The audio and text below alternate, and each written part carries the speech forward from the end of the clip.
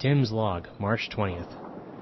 Still here on this tiny island at the equator, located at 0 degrees latitude. The time-lapse camera I set up this morning is recording the sun's path across the sky. Cassie and Rita are doing the same thing at 40 degrees north latitude. And Moby's hanging out at 90 degrees latitude at the North Pole. All this to answer a letter. Dear Tim and Moby, what do solstices and equinoxes have to do with the seasons? From Abby. The 4 seasons are caused by the tilt of the Earth as the planet orbits the Sun. This tilt makes sunlight hit the northern and southern hemispheres at different angles during Earth's year-long journey around the Sun, causing the changes in temperature and amount of daylight that define the seasons. 4 times a year, Earth reaches special points in its orbit where its axis of rotation lines up perfectly with the Sun to produce some really cool effects. And today is one of those times. In the northern hemisphere, March 20th or 21st is the vernal equinox, the first day of spring. Right now, the Earth's axis is perpendicular to the Sun's rays. Both hemispheres are the same distance from the Sun, which means they're both receiving the same amount of sunlight. This will happen again in 6 months, around September 22nd or 23rd, at the northern hemisphere's autumnal equinox, the first day of fall. Good point, Moby. When it's the vernal equinox in the northern hemisphere, it's the autumnal equinox in the southern hemisphere, and vice versa. In other words, the seasons are opposite in the northern and southern hemispheres. During an equinox, the Sun looks like it's moving directly over the equator. Here at the equator, the Sun rises straight up in the east, reaches the zenith, the highest point directly overhead, and sets straight down to the west. As you go farther north, the Sun's arc is lower in the sky. And way up at the pole, the arc is pretty much flat on the horizon. Except for the poles, every place on Earth gets 12 hours of day and 12 hours of night, which explains the word equinox. It comes from the Latin words equus, meaning equal, and nox, meaning night. After the vernal equinox, the northern hemisphere points more and more toward the Sun. From where Cassie and Rita are camped out, the Sun's arcs get longer and higher, which gives us hotter days and more daylight. About 3 months from now, on June 21st or 22nd, we'll have the longest day of all in terms of sunlight, the summer solstice. That's when the northern hemisphere is pointed almost directly at the Sun. It's the first day of summer, and the farthest north the Sun rises and sets during the year. After that, the Sun will start rising and setting more and more to the south. The days get less and less daylight, and as we pass the autumnal equinox, colder. Finally, on December 21st or 22nd, we'll have the day with the least amount of sunlight, the winter solstice, where the northern hemisphere is pointed as far away from the Sun as it can get. This is the first day of winter, and the farthest south the Sun will rise and set. Where Cassie and Rita are at, summer daylight can be as long as 16 hours, while winter daylight can be as short as 8 hours. Here at the equator, where the tilt of Earth's axis doesn't affect the Sun's path as much, daylight stays pretty close to 12 hours all year round. But the tilt has a huge effect at the poles.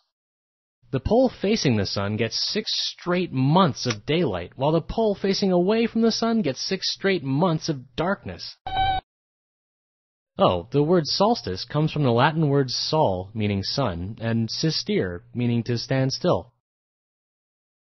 Throughout the year, the Sun's path through the sky keeps shifting either north or south right up until the solstices, where it seems to stand still for a moment before shifting back in the opposite direction. Yeah, humans have paid attention to this stuff for thousands of years. Ancient civilizations timed their farming and hunting to the changing seasons. That's why solstices and equinoxes became important dates for celebrations and holidays in so many cultures. It's about 1 equinox and 2 solstices too early for that one.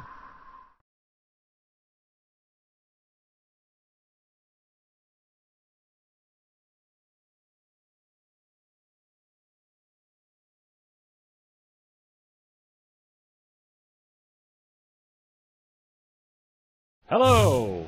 Having traveled back in time to explain the history of the best, Tim and Moby are accosted by a gang of street urchins. The little scamps relieve Moby of one arm, and with it, his built-in time machine. Stranded in the 19th century, our heroes have but one hope. Locate Tim's great-great-great-uncle Odgar, the eccentric genius behind the Chronopticon, a device rumored to give its users control over space and time.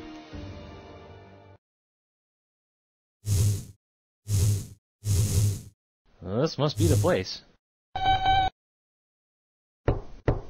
Uncle Odgar?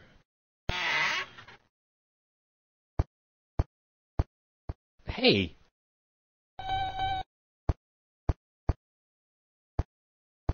Moby?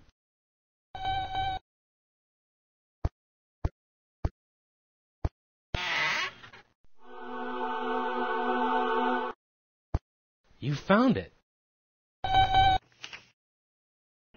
Gone time traveling. Oh, rare bit.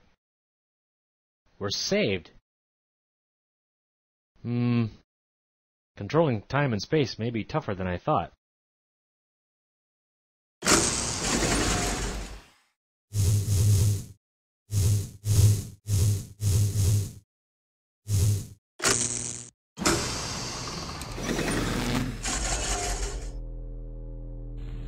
On me. Focus on me, you mechanized monster.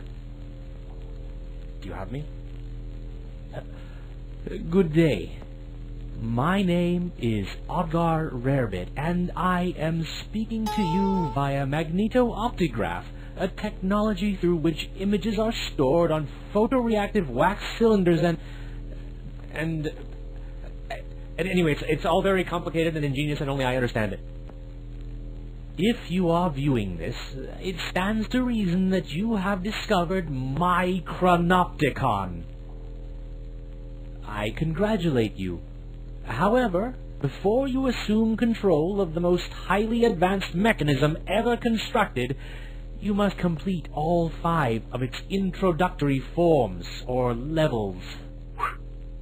To help me explain, I present Proteus, the second most highly advanced mechanism ever constructed. Now then, to span time in my Chronopticon, you must master the astronomical concepts it is manipulating. For example, the first level, in which you will move hours, is concerned with the Earth's rotation on its axis. Proteus, engage the machine. To complete this level, you must understand the relationship between the Earth's rotation and the time of day. Just consider, does the sun really move across the sky? Or is something else at work? Note to self, could accelerating the planet have other unforeseen consequences? After all, Earth's rotation affects the ocean's currents, the planet's magnetic field, even the movement of tectonic plates.